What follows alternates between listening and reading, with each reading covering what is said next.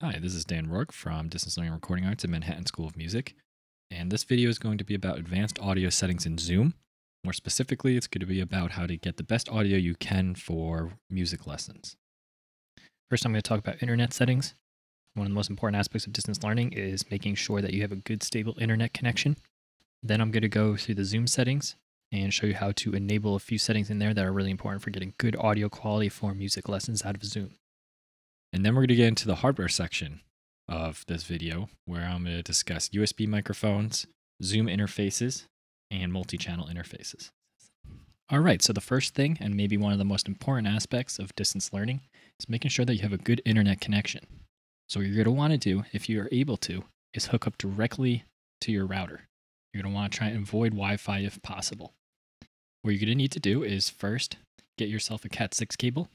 And here's one I found on Amazon. It's 100 feet. It lies flat, nice and cheap. Second thing you're going to want to do is most of you are probably not going to have an Ethernet port or an RJ45 port on your computer. So you're going to need to get an adapter that's going to convert that port to a Thunderbolt or USB-C or USB-A. So here are some options here on Amazon. You can see they're also relatively affordable. What you're going to need to do is plug one end of the Ethernet cable into the LAN ports on your router like this, and then plug the other end into your adapter. Of course, that goes to your computer. Once that's done, you should be able to make sure that you're actually getting an internet connection by going into your network settings. You can do that on a Mac by coming up here to the Wi-Fi icon, clicking on your Wi-Fi icon, and scrolling down to Open Network Preferences. When your network options open, you can see here on the side that I'm connected to Wi-Fi, but I also have this other Ethernet connection. My Thunderbolt adapter is connected to the internet. So now I know that I'm connected to the internet. One of the things I'm going to do is I'm going to come up and I'm actually going to turn my Wi-Fi off. That way my computer is only going to use that hardwired Ethernet connection for internet. All right, so let's get started here on the advanced preferences in Zoom. What you're going to want to do is launch Zoom, and I'm going to come up here to the top. I'm going to find my preferences. This is going to launch the general settings page, and I can navigate to the audio tab. Now in here, what you can see is what your built-in output is, and you can see what microphone Zoom is using. For now, I'm going to assume that we have no external hardware. So you're just using the built-in output of your speakers, and you're just using the built-in microphone of your laptop. The sound quality from the built-in microphone of a laptop can be suspect, but we're going to change some settings here to hopefully make it a little better when you're having a lesson. The first audio setting I want you to check is down here. Make sure that Enable Stereo is checked. Otherwise, Zoom will automatically work in mono and only mono. So that has to be enabled. We've set this at an account-wide level, so everyone at MSM should have this automatically enabled by default. But just double check and make sure that that's checked. Next, you want to go into the advanced options, and you can do that by clicking down here in the bottom right on advanced. On this page, what you can see is you have a section on audio processing. This audio processing is designed around speech. And so you can see things like suppressing background noise, intermittent background noise, and echo cancellation, and they're all set to auto. It's fine to leave these to auto. Just know that this processing is set by default and that it works very well for speech, but is terrible for music. And so we want to be able to bypass this if we're playing music or trying to have a lesson. And we can do that. Up here, you'll see a check mark for Show in Meeting option to enable original sound from microphone. And that's basically just a way of saying Show in Meeting option to shut off all this audio processing. So I'm going to check that, make sure that that in meeting option is there. And that's all I need to do in my audio settings. So here we are back at our meeting. And because I turned on that enable original sound, up here in the top left corner, I have this button to turn on original sound. And so I can click on that. And now it's going to bypass all of that voice processing. And this is probably the best setting to use for music lessons. Again, if I'm just talking or giving a class, you could probably turn off original sound because some of that voice processing is going to help you cut out some background noise. Now we're going to get into the hardware part of this video, and we're going to start with the USB microphones. I like USB microphones a lot because they're going to be very easy to set up. They work great in Zoom, and if you're looking for a quick all-in-one solution to make your audio sound better, USB microphones are by far the way to go. This is an example of one that's very popular, which is called the Blue Yeti, and it's actually the microphone that I'm speaking into right at the moment. The Blue Yeti USB microphone hooks up to your laptop over USB Mini, So you might need to get a USB mini to USB A or C, depending on what your computer has for connections. If you want to use the Blue Yeti or any USB microphone that you have during a meeting, it's very easy to set up. I'm here at my home desktop application, and I can go to the top left. And again, I'm going to my audio preferences. So I'm going to select preferences.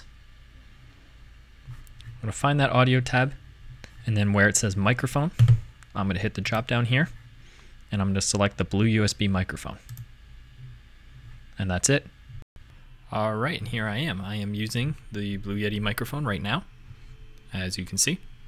And I've actually got this pop filter in front of it, so that way the plosives, the air that comes out of your mouth when you speak sometimes, doesn't actually hit the capsule of the microphone and make a lot of noise. You can see on the back, one of the features of this microphone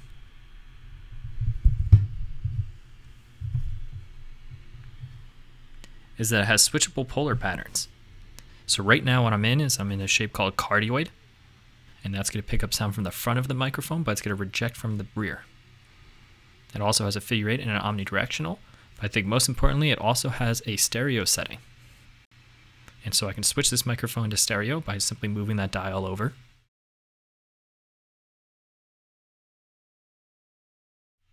And now we're in stereo, and you're going to hear a difference in the sound of the microphone. If I come over here, or if I come over this way, you should be able to hear it move in your headphones and things like that. I do recommend stereo if you're a classical musician and you're using this microphone for musical reasons. So I can get back here, I can step away from the microphone, move a little bit, and it's going to give a more natural sound than a single directional microphone might. However, if you're up close, I definitely recommend keeping it in cardioid and keeping that directional microphone. Also, depending on how much noise is present in your room, as right now, maybe as a good example, you might be able to hear sirens in the background as I'm talking. The stereo is going to pick up a lot more background and room noise than a directional setting such as cardioid. Alright, we're going to get into the next part of this video, which is about the Zoom H1N. This is an awesome choice, I think, for classical musicians or any musician out there. One of the reasons is that you can use it as we're using it right now, which is as a USB interface into Skype or Zoom. You will also be able to use it as a remote field recorder. So even if you're not doing a distance learning lesson, this device will still be useful for recording your concerts, recording lessons, recording your rehearsals, anything like that. So it's a great little device. This interface hooks up over USB micro, so depending on what connection your computer has, whether it's USB-C or A, you might have to get a USB cable that can go from micro to the connections on your computer. Zoom has a wide variety of different devices you can choose. This is their simplest one. It has a simple XY stereo microphone built in, which gets a pretty good natural sound. One of the things I wanted to show you is that with these USB microphones and these USB interfaces, you can actually now decouple the audio from the video. If you're just using your built-in camera and you're using the audio from that, you're pretty much stuck where if I try and get away from the video at all of a sudden I become way more distant to the microphone. One of the advantages here is that you can get a 3 to 6 foot USB cable and place the microphone much closer to me, which allows me to stand further back from the video. This is great for lessons, obviously, because now you can get a full profile. If I'm playing violin or piano or I'm singing or whatever it is, the teachers and students can now see each other's full profile in the video frame. One of the other great things about this device is it does have a built-in headphone output. So what that's going to allow me to do is plug my headphones in right here and get audio from Zoom through the headphones. That can help because it means you might not need to have speakers in the room, or I might not need to do playback out of Zoom into the room. Remember, with these devices, what we set in Zoom was that enable original audio, and therefore there's going to be no echo cancellation. So if I'm using the built-in output of my speakers to play back into the room, whatever my teacher might be saying or whatever my teacher might be playing, that audio is going to come and get back into this microphone feedback to whoever's talking. That can be difficult to deal with, and that can make the audio a lot worse. So I do recommend continuing to use headphones when possible, though I do understand that sometimes playing in headphones oftentimes can be really irritating and annoying, especially for classical musicians, classical singers. There's ways around that. You can sometimes just use a single earpiece. It might just take getting some used to. If you really can't use headphones and you really want to avoid it, then I would suggest just keeping the output of your laptop as quiet as possible, so that you can still hear what's happening, but you just want to minimize the amount that's feeding back into your microphone. This is also 2 directional microphones built into this. It's 2 cardioids. They call it an XY pattern. They're sort of like this, which means that one's pointing left, one's pointing right. But the nice thing about that is they don't pick up from behind. So another thing you can do is position the speakers so that they're behind the microphones, and then that way they're going to get less of the sound from the speakers that you have. So now as you see, I've put the microphone closer to myself, which is going to make me sound clearer, and it's probably going to reduce some of the background noise that you might hear in New York City. Those can help, and that can help reduce feedback from your speakers. But one of the compromises is the fact that by putting the microphone closer, you might get a less natural sound out of the instrument. By putting it this close, you can sometimes accentuate certain parts of the instrument, certain frequencies, things like that. So it's a bit of a compromise, and work with your students or work with your teacher to sort of find the best distance where the microphone's getting a natural sound from you, but is also reducing noise and reducing feedback from the speakers. All right, for this last part of the video, I'm going to be going over multi-channel interfaces. This will be the most complicated setup to go over, but it might be useful for those of you who haven't already had an interface and are looking to incorporate a multi-mic setup into your classes over Zoom. The advantages here would be that you could do an entire microphone setup, and you could send a mixed stereo bus over Zoom. So you might be able to incorporate room microphones, or if you had multiple keyboards or multiple electric instruments and wanted direct inputs from each of those in addition to a talk microphone. I have an RME Fireface UFX, and so that's what I'm going to be using during this video, but it should work for any interface that you have. So just like the USB microphones and the Zoom recorder, we're going to be going up here to Preferences, and we're going to go to our microphone again. We're going to click the drop down as we have for all the other devices, and we're going to select our interface. It should now be getting audio from our interface. Now there's been one hiccup that I've had and that colleagues of mine who I've talked to who also own multi-channel interfaces have. Some of them, including myself, have had an experience where all of the inputs to your interface are being brought in mono into Zoom.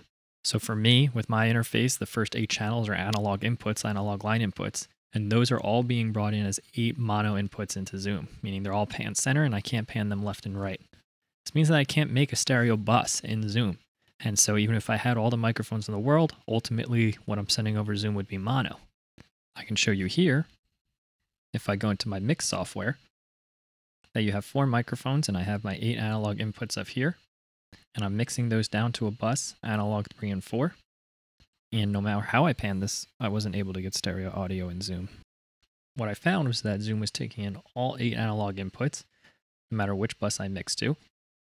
Found around this by using this software called Loopback. And this is a Mac-only software, and some of you may know it from its precursor called Soundflower. But Loopback is the newer version of this, and it has a lot of great features that make mixing multi-sourced audio into something like a 2-channel Zoom program much easier. What Loopback allows me to do is take multiple different inputs, multiple different sources on my computer, and mix them to a stereo bus here, as you can see, channels 1 and 2. And in doing so, what I can do is select these channels in Zoom as the microphone input. What we have here is my interface, Fireface UFX, and it has all of the inputs to that Fireface down to 94. Now I don't need 94 channels, all I really need is 2. So what I'm going to do is just take 2 bus channels and send those in, and those are going to be my microphone channels. In this case, what I chose was 3 and 4. So now if I go back to my RME Total Mix software, what you can find is I have input 3 and 4 down here. I've set to loopback so that the output of this goes back to the inputs. And now I can mix any of the microphones or any inputs I want to that bus. So if this was a multi-microphone setup, and I also had microphones in these, say a stereo pair, and then a talk mic, and say I had an electric keyboard or an electric bass that I also wanted to include, I could do my mix here to this bus, and that will bring it into Zoom here. You notice now what I can do is I can pan left and right. And if I move it over to the left, you'll hear it in the left. And if I move this mic over to the right, you'll hear it in the right. Now, one of the other advantages of using this software is that I can route all my other applications to this bus. And so I never have to use computer audio during my Zoom sessions. So I'm going to scroll down to the bottom here. And you'll find that I have Firefox and Chrome and my iTunes all being sent to this bus as well. And I get volume control in the options section of each of those individually. So I can bring all of those down a little bit with respect to my microphone so that I always talk over those applications. Now, how does this work in Zoom? How do I select this bus in Zoom? Well, it's very easy. If I go back to my Zoom settings and I go to my audio preferences, I'm going to go down again to my microphone. Right now it's on my interface. I can find that loopback device I made, which is right here, Zoom Audio. And I can select on Zoom Audio, and we should see input. And it's now using this bus that we made here. One of the great things about this is because all my computer audio is automatically going to that microphone bus, I can pretty much leave, and I'd want to, original sound on all the time. And now it's going to be very clean. I avoid that voice processing. My iTunes, my Firefox, everything like that will go through. And when I go to share my screen, I no longer have to click share computer sound. In fact, if I want to share audio, I don't even have to share a screen anymore. I can simply open iTunes or any of these devices here that I routed, and they'll always be sending audio to Zoom. And I can show you right now is that I can hit sources up here, and I can select any application that I want on my computer. So what I might do is add Cubase. So you're working in a DAW like Cubase or Pro Tools, or you're working in music notation software like Sibelius or Finale, and you want to get that through Zoom. You can see I simply added that here as a source. It's sending channels 1 and 2 out into Zoom. So now the audio output of this DAW on channels 1 and 2 will always be going to Zoom. All right, we've made it to the end of this video. I hope that helps you in your lessons over distance here. One of the last thoughts I want to leave you with is that audio is never a set and forget thing. So even if you get a good setup and you get good equipment, you should always be working with whoever's on the other end, checking with them to make sure that the audio sounds okay on their end. That's something you can do at the beginning of every lesson. You know, a lot of times you can set up the same thing twice, but something changes. You know, it could be the humidity affecting your instrument. It could be that there's more noise outside. It could be any number of factors. So you should always just double check with whoever you're with, whoever you're working with. Make sure that the audio still sounds good at the beginning of every connection. If you need any additional help, feel free to reach out to the MSM DLRA team. I hope that this video helps you in all of your lessons.